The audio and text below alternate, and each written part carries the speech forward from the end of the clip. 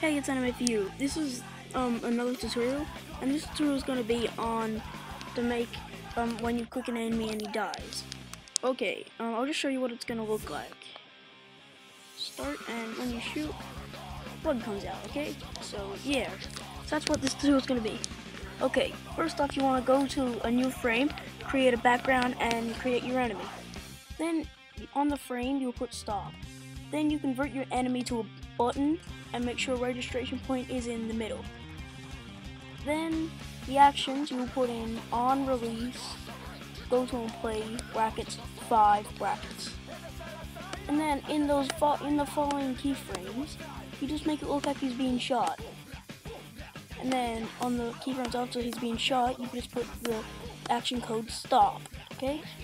So this is it for the rest of the shooter game tutorials. Maybe one more will come. But hope you enjoyed. Subscribe, rate, comment. Goodbye.